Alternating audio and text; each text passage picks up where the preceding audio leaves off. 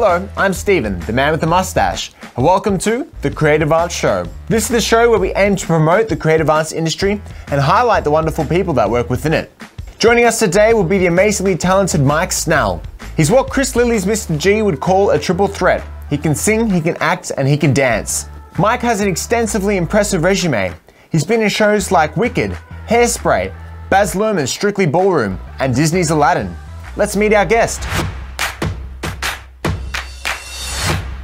Well, the fabulous Mike Snell, thank you for joining us on the show. How are you doing? I'm well, thanks. Good to see you, Steve. Likewise. And tell us a little bit about yourself, your background in the creative arts industry, and some of your work. Okay. Well, it's my pleasure to be here for starters. Thanks for having me. I think it's really important at the moment to have the voices of the arts speaking on behalf of the arts, But I suppose I started my career as a dancer. I was in dancing on cruise ships with Princess Cruises in 2002. Our opposition. Yes. And so I very much related the very early part of my career to just dance. I just loved to dance. I started very late. I was about 17 when I got into proper training. I'd done some school plays and stuff before that, but then once I found my dance classes, I just got obsessed. It's funny you say that 17 is late. Some people have this idea that people should start dancing maybe when they're 8 or 10 or 12, but most of the male dancers I know get into it at that age, towards the end of high school or in college or university. Yeah, I suppose it's because, well, for my own personal story, I was scared of getting bullied. Maybe that's what it is. Yeah, I was like, oh my God, I can't do dance class. People might think I'm gay. The stereotypes. Yeah, exactly right. Yeah. So I started late, and it was the best decision that I ever made in my life, and then I ended up, I was like in LA rehearsing and then sailing through the Caribbean. And then I went to Tokyo Disneyland, and was in a show called Mystic Rhythms of the Jungle at Disney Sea Resort. Before sticking it out here in Melbourne, backup dancing for, there's my cat. Yes. Before doing a lot of backup dancing in clubs. And then I hit my first professional musical, Hugh Jackman's The Boy from Oz, and kind of went from there. So what were you doing back in March when all this started turning to heading south? Okay, so I'd just come off Aladdin last year and decided that I wanted to take a break from musical theatre. So I started doing a lot of gigs at Crown Casino, and I was working at a sing-along karaoke bar at Crown called Duke's, where I played the role of the Duke. And so I was doing just stuff with the grand piano, me up on the bar, just going, hammer and tack. And I also had just invested quite a lot of time and energy and money into my own Freddie Mercury show called Freddie.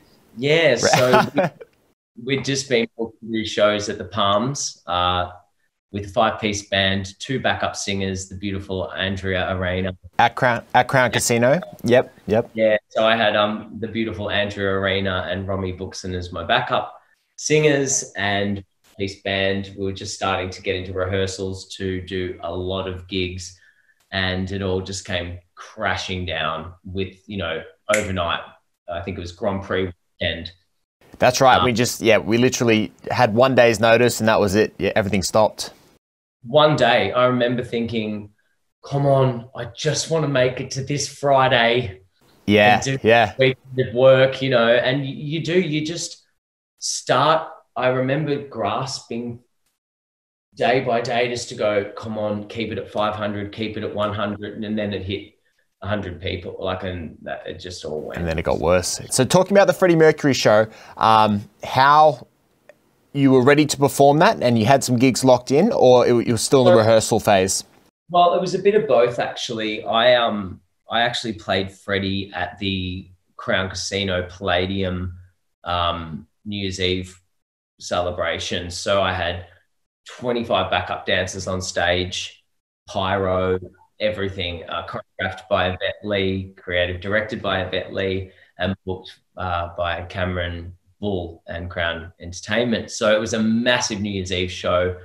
And so we also did another performance at the Prince of Wales. So I'd started on the gig circuit, but my big show that I was selling to cruise ships and then had been picked up at Crown didn't end up happening. So we were in the rehearsal phase of our longer show, but I had a shorter show that I'd done a couple of times.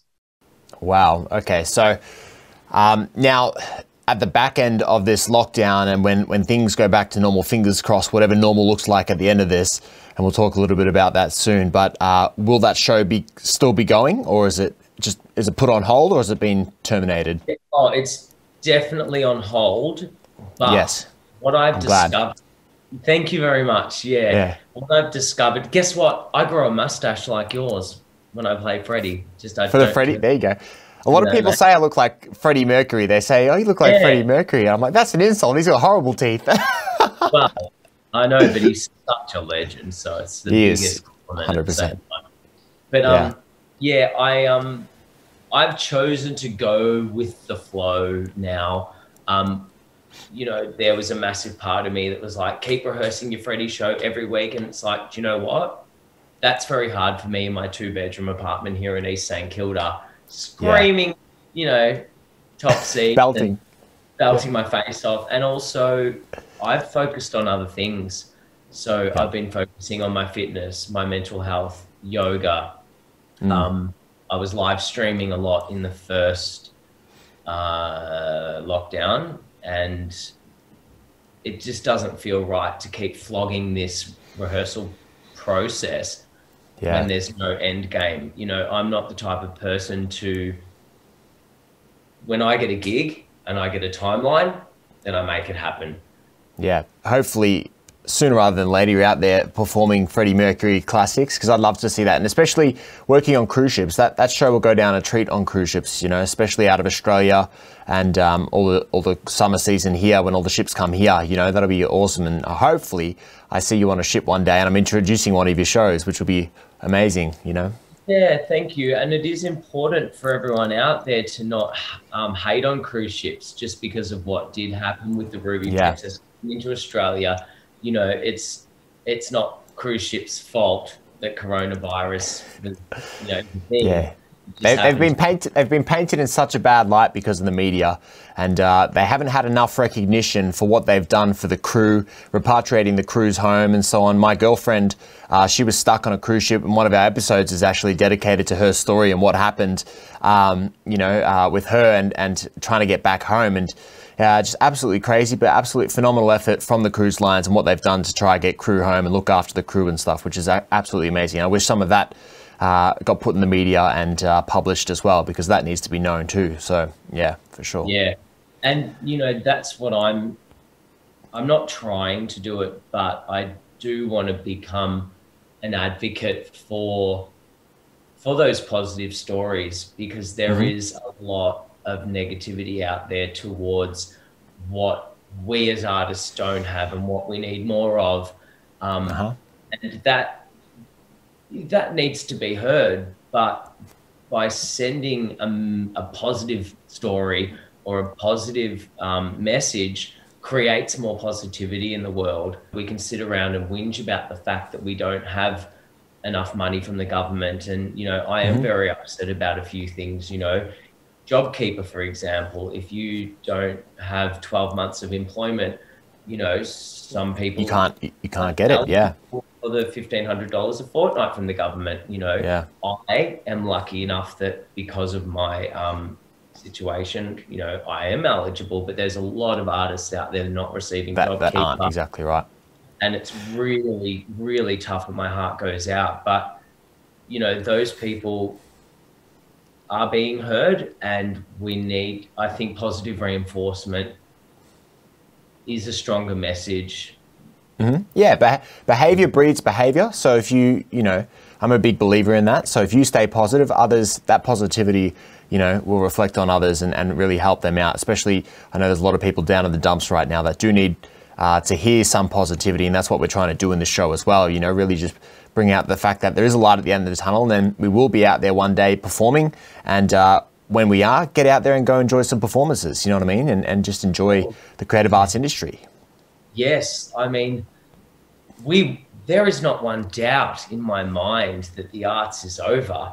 I mean, what is happening in the world right now, everyone's at home and they just go click or scroll or Netflix. That's right.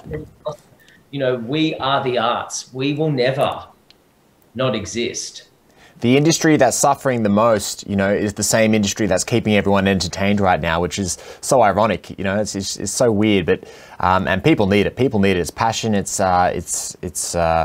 keeps people entertained. It keeps people happy, and that's the main thing. So, what have you been doing during this lockdown process? How have you been staying creative? What have you been up to? How have you adapted? Obviously, you can't perform. So, what have you been doing? You know, what other avenues have you been chasing? Okay, so I have discovered art therapy, actually. So, okay, do you want to see one of my drawings? I do. I've got one right here. So, here's a little self-portrait. This guy's very nice.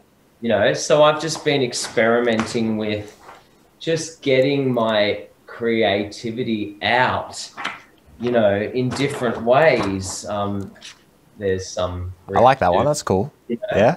They're very aggressive and they're very jagged, and I think that represents what's going on. There's New York City. It's how you're feeling. Yeah. There you go. Yeah. So I can't kick a leg, you know, and jet down my apartment, but I've been channeling a lot of that into drawing. And that's cool. It's been pretty great for my creative outlet. Obviously, I've been singing around the house, and I was live streaming in the first lockdown. I've stopped doing that this one, but I've been lucky enough to do a little bit of work on The Masked Singer for Channel 10, which has been fantastic to be able to get out of the house for a little bit. So I felt very lucky in that sense. Beautiful, beautiful. And you've been doing dance lessons and so on as well, I see, and you know, educating people, which I think is important. You know, people are at home, they're locked down, but if you can get some sort of enrichment out of being locked down and learn and better yourself, that's amazing. So I think that's great. Yeah, so as you said, I've been teaching dance classes via Zoom, and it is very important for people with experience to keep handing that down, because it's not just for me to keep within myself. So if I can share that without sounding too, you know, contrived, but I do this, you know, yummy mummies class where all the mums get on the thing after their kids have done the class, and then they put the kids go have dinner, and then they grab a glass of red and we all dance around. Jump on and have a good time. Yeah, and it's about spreading a bit of joy at the moment, because people need it. People are in their homes feeling stuck, feeling depressed, feeling anxious. You know, these are real emotions that people are feeling. I know that in the past I've felt depressed and I've been anxious about the most ridiculous things. And now that we're in a real state of anxiety or depression, it puts it in perspective, doesn't it? Yeah, it really makes you, you know, think back and change some of those thought patterns. So, you know, I encourage everyone out there, even if you don't think you can, just advertise and, you know, get a few people in the lounge room and get them dancing. Yeah, for sure. Get them in. And that was one of my questions. You know, what advice would you give to performers right now? You know, got anything more to add to that? You know, advice that I would give performers at the moment is to really focus on self-care. You know, if we hustle all the time, I don't know about you, but that to me is this never-ending ripping of energy just to try and make a dollar. Which I have been stuck in for 18 years. You know, I go to the gym every 5 seconds normally because I, you know, need to look good. I go to yoga because I need to be flexible. Then I go back to the gym because I'm a psycho. And then all of a sudden, well, you know what I mean? I've 2 workouts a day before, you know, in the arts. Some of us dancers just go mental. And so less focus on your six pack and more focus on your mental health. Yep. You know, right now, I mean, I'm not at the gym, so I don't have heavy weights. My body is still in good shape because I'm watching my diet. I'm day 86 sober, so I'm not drinking any alcohol. And, you know, thanks. Yeah, I'm feeling pretty good. But I'm also doing a lot of therapy, and I'm dropping the stigma about, you know, having a psychologist or a psychiatrist or occupational therapist or whatever you need, you know, because as I said, depression, anxiety, it is a real thing, and it's killing a lot of people at the moment, more than what coronavirus is. It's very important to break the taboo. You know, we go to gym to better ourselves physically. You know, we go on runs and you know, we try new clothes to look better aesthetically, but it's important to exercise the mind as well in the right ways. So break that taboo, and I think that's great that you're doing that as well. Thanks. Yeah, it's just changing my life, and I'm sure we all know at the moment that what's important is our relationship with ourselves. And it's important, and no one wants to walk a path alone, you know. And I think, you know, you saying that I've been to these dark places, other viewers will watch this and get strength from that, knowing that they're not alone in this journey, you know, which is great. Yeah, we're not alone at all. And lastly, where do you see the industry going from here? You know, what's the future for the creative arts industry, more in particular theatre and live shows? Well, the government is injecting $250 million into our arts economy over the next 5 years with the, you know, Job Maker scheme. We've got $90 million going into show starter loans, which is fantastic for our industry. I know that it's not going directly into my pocket, but it is going to help theatre companies create new works. It's going to help ballet companies get off the ground. Like, look at Cirque du Soleil that just went under. We cannot. So sad. So sad. We cannot let that happen to the Australian Ballet Company. We can't let that happen to Sydney Dance Company. You know, so this money is going to help. So musical theatre is not a thing right now. So what am I doing? More self-tests, trying to get on a TV commercial. You know, cheap. Just, you know, they're lowering their prices. Or what's another brand that might be, you know, online shopping, ASOS, you know? So I think it's important with the arts to go with the flow. To seek other avenues. Yeah, like if I'm just sitting in my lounge and going, well, I'm waiting for Legally Blonde to come back and I'm not doing any work. You know, you can't be so stiff. So we've got to go with the flow and search for different avenues. I see musical theatre coming back. It's just going to take time. You'd be silly not to use this time to your advantage and tap into something that you didn't know you could have done, or tap into or something you already have and make it better, you know? So I think, you know, like the drawing, for example. I could be the next Picasso and not even know it, mate. Who knows? Who knows? They might sell for millions in an art auction one day. Who knows? Exactly. All right. But that's how art starts, isn't it? Exactly right. Starts with ideas and a bit of creativity, which I love. Mike, thanks so much. Thanks for opening up with us as well. And I always like to end these shows on a lighter note. So are you ready to play a game? Yes, I am. I'm nervous. All right, good.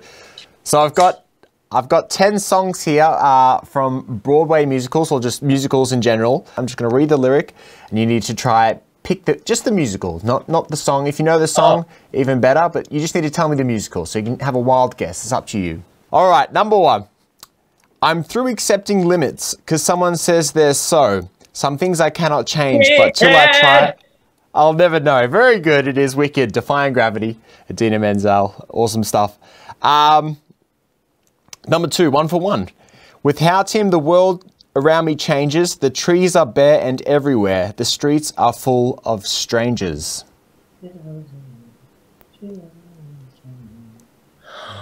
This is hard when you're not singing it. Yeah, it is. Cat. I'll give you one more guess. Hang on.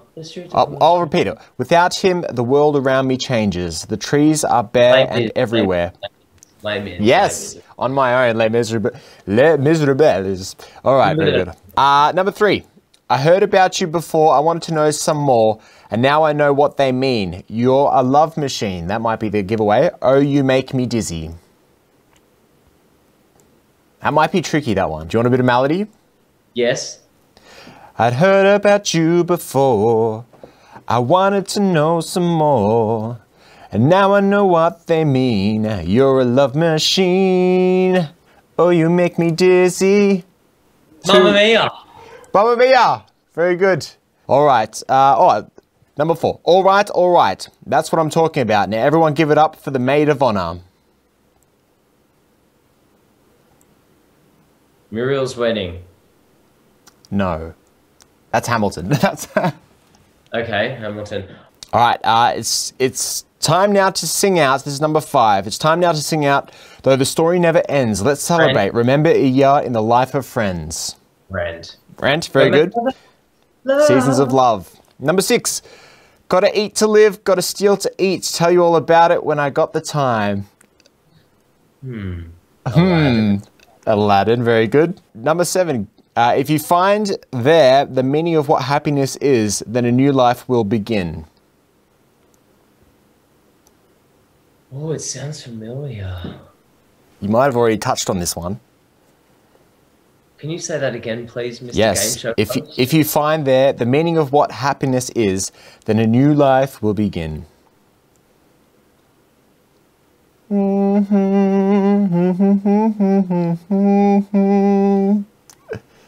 Cats. Yes. Very good. Memories. Number 8. And I don't know if I'm being foolish. Don't know if I'm being wise. That's all you get for that one. Strictly Ballroom. There you go. Love is in the air. Whoever's coming up with these, thank you for choosing the ones that I've been in, because obviously they're the only ones that I know. Number 9. And my heart's keeping time to the speed of sound. I was lost till I heard the drums, then I found my way. Oh, God. You should know this. Yes. You can't stop the beat. Number 10. This one's funny. My girlfriend suggested this one, and it's going to sound funny in my nasally Australian accent. Inyong nyama nengweng nama bala. Can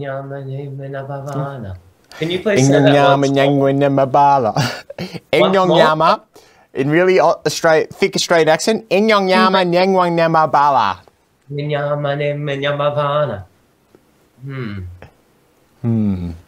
Disney's The Lion King. Disney's The Lion King, Circle of Life. Well done, Mike Snell. I think that's 8 out of 10. I'll give you 8.5 out of 10. Well, give me a 6. That's not bad. There was a bit of help. It was an A+ effort anyway. I think you did an amazing job. Mike Snell, round of applause to you. Amazing effort, and thank you so much for joining us on the show today. Thank you so much for having me. It's my pleasure, and keep doing what you're doing, because we've got to spread the love at the moment. It's so important, isn't it? Amen to that. Good luck. See you, mate. Bye. You too. Chookers. Well, once again, thank you to Mike Snell for joining us and hanging out with us on the show. If you want to follow Mike, he's on all popular social media platforms, so you can go check out what he's up to. If you enjoyed today's episode, make sure you hit like, give us that thumbs up, and also subscribe to our channel as well for any future content. But more importantly, share this content, because we're really trying to create awareness for an industry that needs our help. Creative arts industry has really been hit hard by the coronavirus pandemic, and just getting the word out there will really help us out. Thanks for tuning in to the Creative Arts Show. I'm Stephen, the man with the mustache, and I'll see you next time.